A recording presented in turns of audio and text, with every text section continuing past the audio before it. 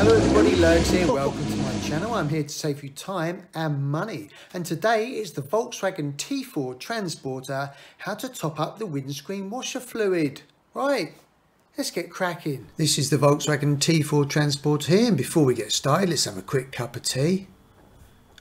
Oh, this really is a lovely van. I've had some great times in this. It's important to keep your windshield washer fluid topped up, especially if you're going on a long journey. First thing you need to do is open up the bonnet or the hood, and the windscreen washer reservoir is over here on the left hand side. So just lift the lid off and then take some concentrated screen wash. Never use ready mix because it's such a waste of money. Now, depending on the time of year, depends how much concentrate you use. In the summer you don't need too much. In the very harsh winter you can use it neat. Otherwise, in a normal winter, just 50% concentrate to 50% tap water. So put your concentrated screen wash in here. If you've got a funnel, use that, because if it's windy it can go everywhere.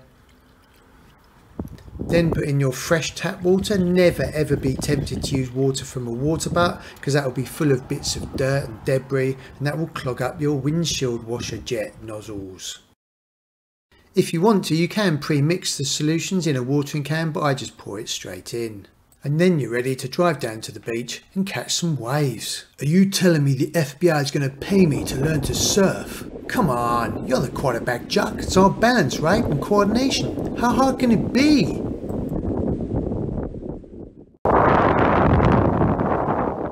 Please subscribe by pressing this button down here so you don't miss more videos on how to save you time and money. There's also some other videos around the edges of the screen here. If any of those are useful to you, then you can select those now. Thank you for visiting my channel, everyone. I really appreciate it.